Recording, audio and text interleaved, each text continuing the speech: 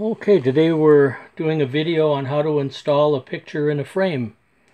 And I already did a video on how to cut glass, but I thought I'd show in a deep frame when you're cutting glass directly in the frame. You need something to raise up the glass so that it's all approximately the same height. And so we start with that.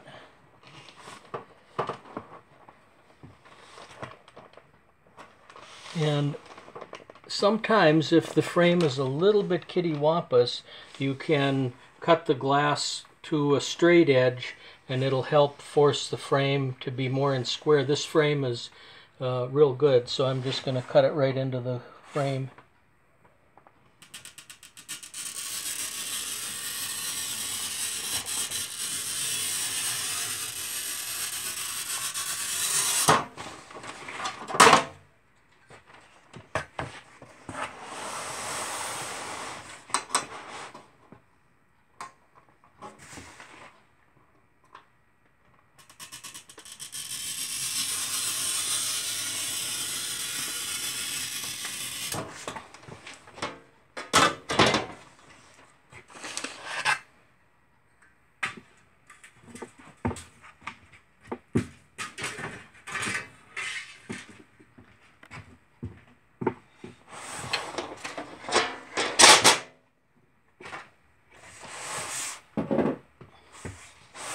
There we go.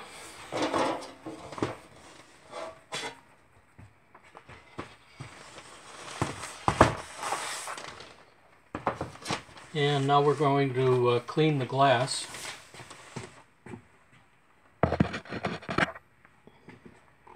And I like to use chem wipes that are actually used for cleaning technical equipment.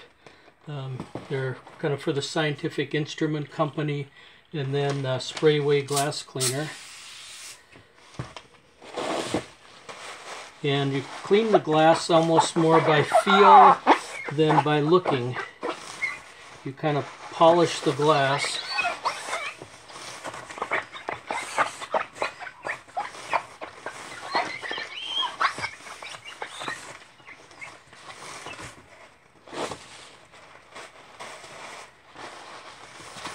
And then I like working underneath a 48-inch light so that you can bounce the light off the glass and see if you have any water spots or any flaws or anything that you need to make better.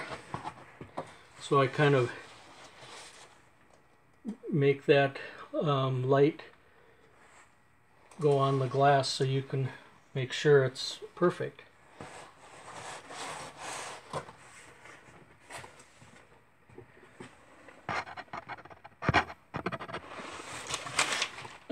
Then after inspecting that side of the glass, I like to prop the artwork next to it and take a air compressor and gently blow off any possible specks. And then flip the two up together.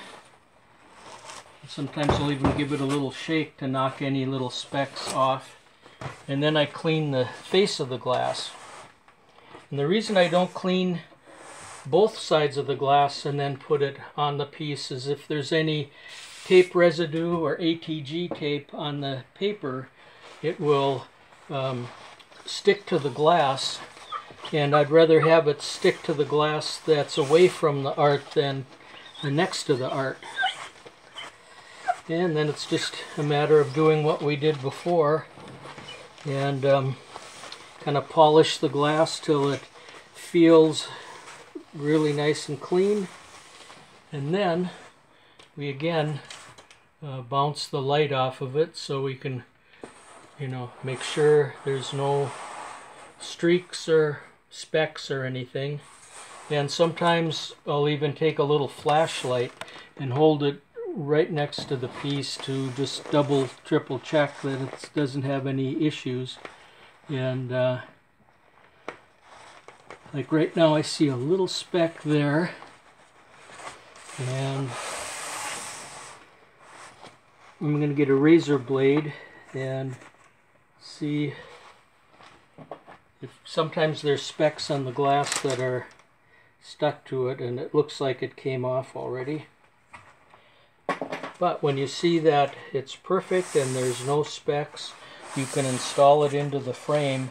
But a lot of times you'll see something stuck to the mat, and then you need to, lift the glass up and take a razor blade or an eraser and get the piece all clean, because it gets very time consuming and frustrating to get it all together with the paper back and hangers and then notice some imperfection between the glass and the mat.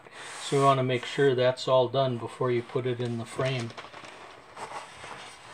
But this looks really good now, so I'll go ahead and install it. Another thing to remember is when you've glued the frame together, a lot of times there's a little bulge of glue underneath, and you need to take a razor blade and take that glue out of the corner so the glass can lay nice and flat into the frame.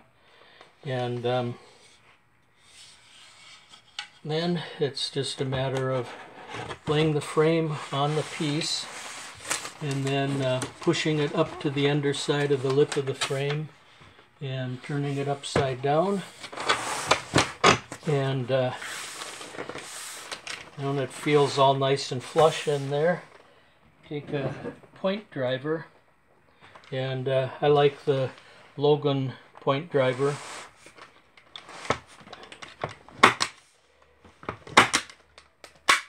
And it shoots these little arrows that are bendable, and if you're an artist doing work that you offer your artwork for sale, framed and unframed, with of course different prices, you can bend these back and take the work out and then someday put something else in the frame that's the same size.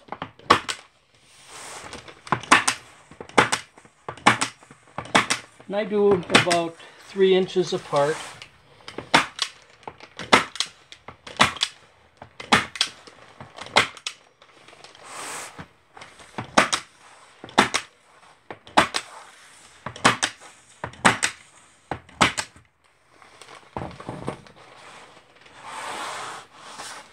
There we go. And what I like to do before I call it done is take a tape measure and measure the edge of the inside of the mat to the lip of the frame and make sure that it's all centered into the frame.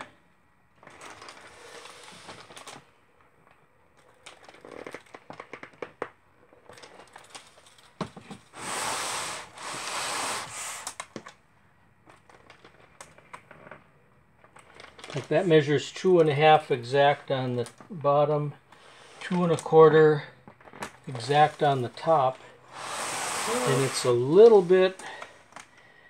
more than 2 1/4 down there, a little less than 2 1/4 up there, and a little less than 2 1/4 and a little more there. So what I need to do is take a razor blade, or not a razor blade, but a screwdriver, and push into the back of the board and kind of force it a little one way or another, depending on just where you need to go.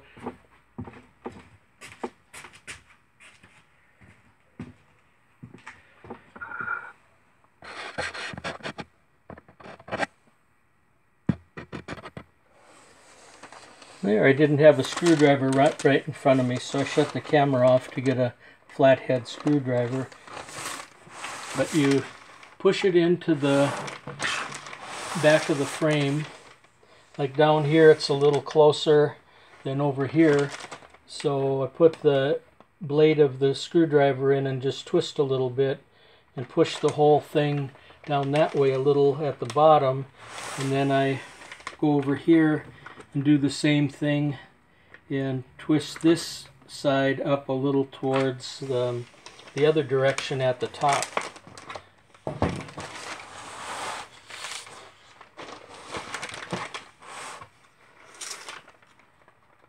Then I measure this again. Yep, 2 1/4, 2 1/4. So that looks good.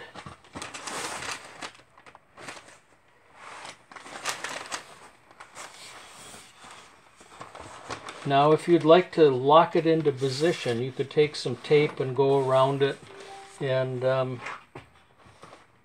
keep it into the spot it's going to stay. You know, once it gets carried around and stuff, sometimes it wants to shift out of position because the frames are all made 1/8 inch bigger than the board so that it can expand and contract without warping.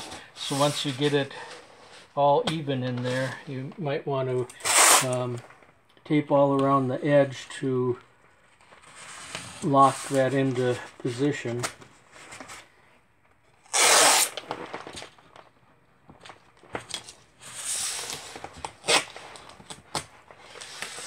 There we go. And then the next is we're going to paper the back. And I just take a roll of ATG tape. You can use glue though if you'd like. And I go about almost 1/8 of an inch away from the outside edge and put the HEG tape all around it.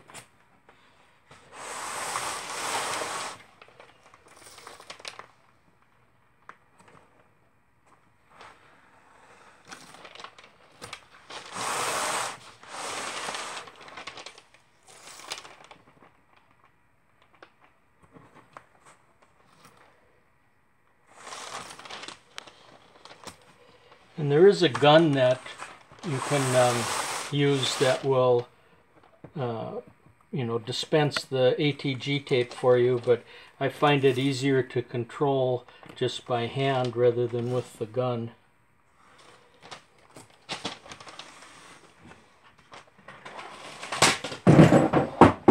Here's what the ATG gun looks like, and it just lays a little sticky line like that.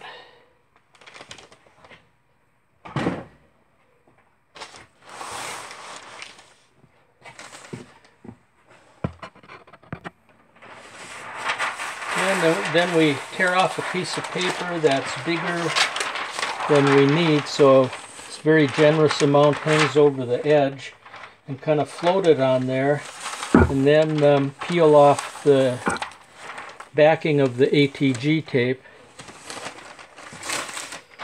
and that exposes the sticky part.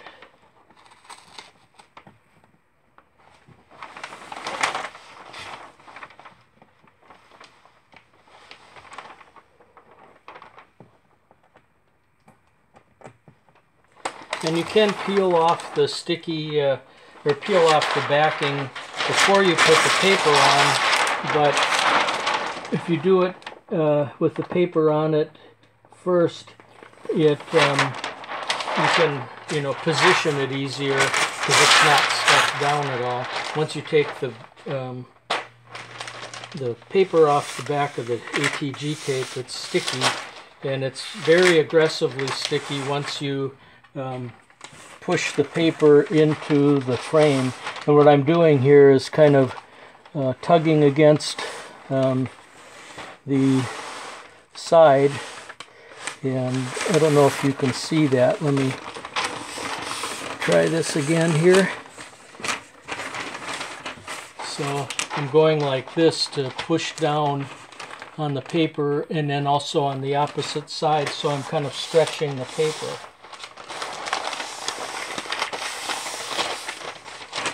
And years ago I used to spray water over the paper before I stretched it down, and it would get so tight it would be like a drum. But every once in a while the pressure of the shrinking backing would pull the frame apart. So I don't do that anymore. I just use my hands to get it real tight. But you can see it's, you know, just real tight. And then you put the razor blade, kind of pinch it between your thumb and forefinger like that, and then run the razor blade all around the edge of the frame. to trim it off. So you're not trying to you know, cut a piece of paper the exact size that you need on the back and position it on there. That would be almost impossible to get it lined up perfectly. But when you get a piece of paper much bigger than you really need and then trim it off, you'll have a perfect edge on the paper.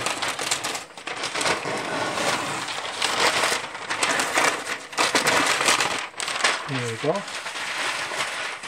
And if there's any tape residue, you know, the ATG sticky part that's exposed at all, you can just take your fingers and kind of rub it off, and it'll kind of ball up and come right off. So now we have a nice, neat looking backing, and this is the bottom, so I'm going to put bumpers at the bottom.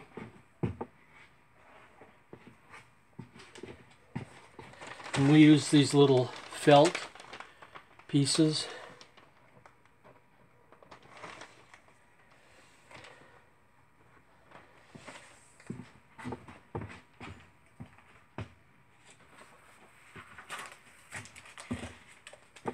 And then we put our little framer tag at the bottom.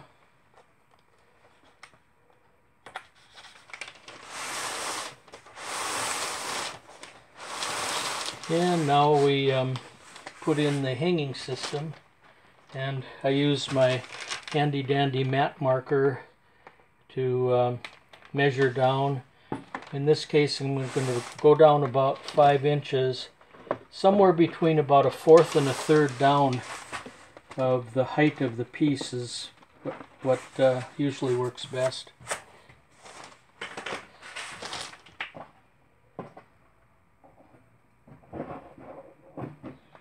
And I'm using D-rings and screws, and they come different sizes, but this isn't a really big piece, so I'm just using a small one. And you want to make sure that the back end of the D-ring doesn't hang beyond the outside edge of the frame, because when it's on the wall you don't want to see that silver part when the piece is hanging on the wall.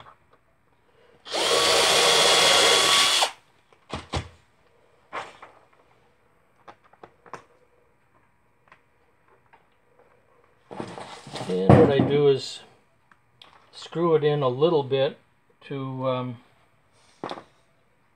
just start it.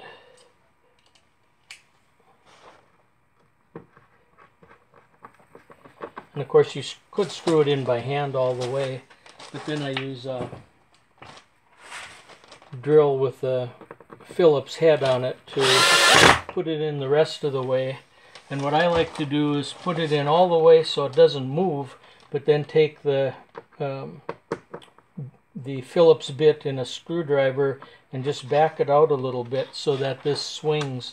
You want this to find its own level and not be so locked in that it won't swing, because that'll put a lot of stress on the edge of the D-ring that is folded around that piece of metal. If this is locked in, then the piece of metal wants to kind of bend, and if it's free to swing, then there's no stress on that D-ring.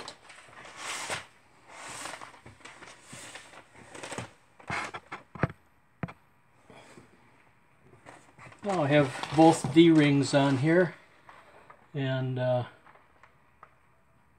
they both will swivel. So now it's time to put the wire on. And let me see if I can move this so you can see a little easier.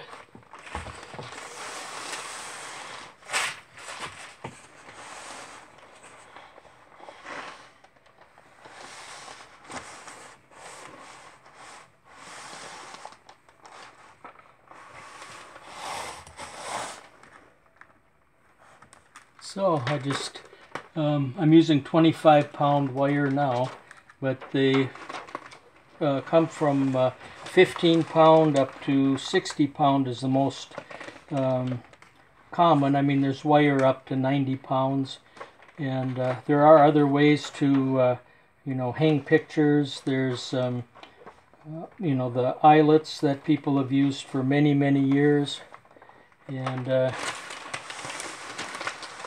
it makes it stand away from the wall a little bit more when you use an eyelet. Here, let me get one to show you.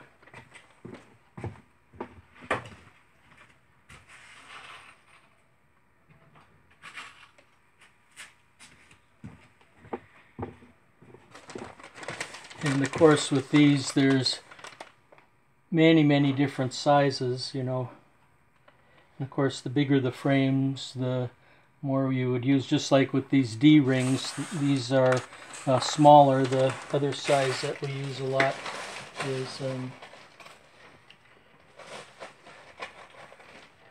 is this one, but this is way bigger than you need for a piece that's this small, so I'm just using this smaller one. And what I like to do is loop the wire through the D-ring twice at least, so that it has less of a chance of coming loose, and then I wrap the wire around itself so that it's about 3/4 of an inch of wire wrapped around it. And it's just a matter of twirling it on there, and then I push it down, wrap a little bit more.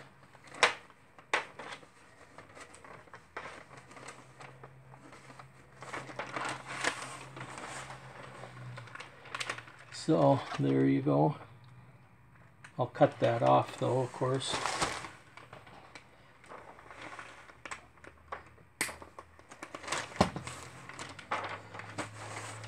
So it makes for a nice, neat end of the wire. Now I'm going to shut the camera off and then do the other side. Okay, here it is all done. The back is all wired and ready to go. Then we use a hook to pound in the wall to hang it up with, that we have in these little bags. And the secret to the hook is that the nail goes down at an angle and it kind of pinches the sheetrock, so you don't have to be into a stud. And on this one it's so small, one frame or one hook would be fine. If you wanted to use two, that would be okay too, that it would, you know, keep it from swinging on the wall. But one should be just fine. And here it is, all ready to go now. But this one went pretty easy, and I want to explain what to do when something is fights you and is more difficult. For example, it's not uncommon to install a picture, find specks underneath, take it all apart, get the specks out, put it all back together, and then find another speck or two.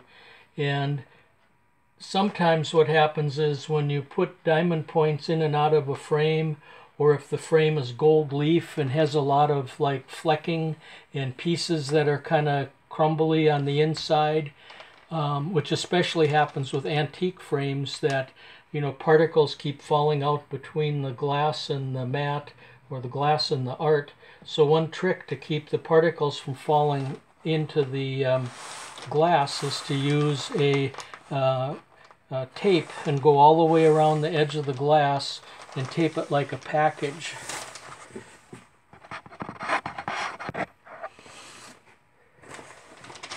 Just to give you the idea of how to kind of wrap this glass like a package so specks don't fall underneath the glass, I'll use this piece of foam core and this little piece of glass to kind of explain how to do it.